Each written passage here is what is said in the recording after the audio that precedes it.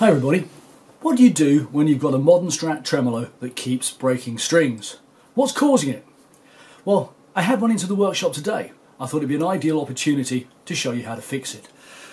What you can see here is the high E saddle, and I mean that's as close unfortunately as the camera will go, but take my word for it, there is actually a small line in there where the string has kind of rutted the surface of the metal.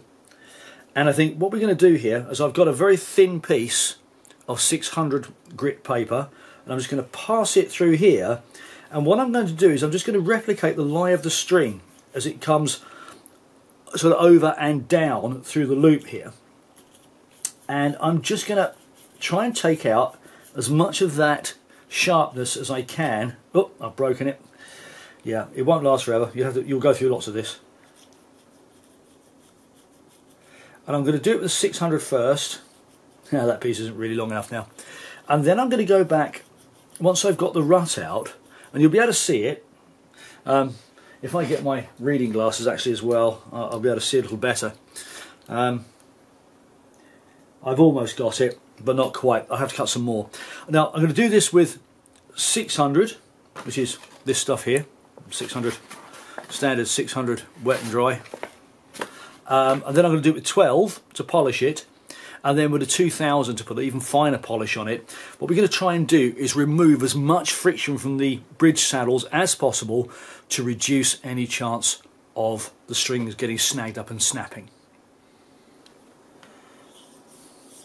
So now I'm onto the 2000 paper, and we're really starting to see a result here where the back and top the string lie on this saddle is very, very smooth and very, very polished. You notice I'm using quite long strips from all the way across the paper because it just makes it so much easier to do. You don't maybe have to hold them so tight. Now,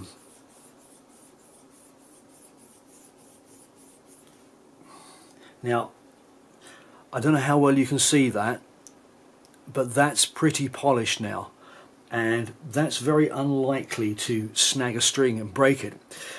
So I'm now going to go ahead and I'm going to do this to the rest of the guitar, and unfortunately there's no way to be absolutely certain that you've got a good repair apart from giving it back to the customer and letting him try it out for a couple of gigs and see if his strings last, I guess. But I can visually see that that's polished and it's flat, and if that doesn't cure the problem, then we're going to have to go for another set of saddles. But I think this will cure it, and I've done it many times before.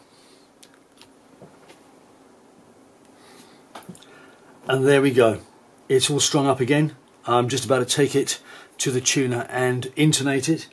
I've set the action, everything is working as it should do. Now the real test will be when the customer goes out and plays it this weekend, and we'll see if it's still breaking this D string.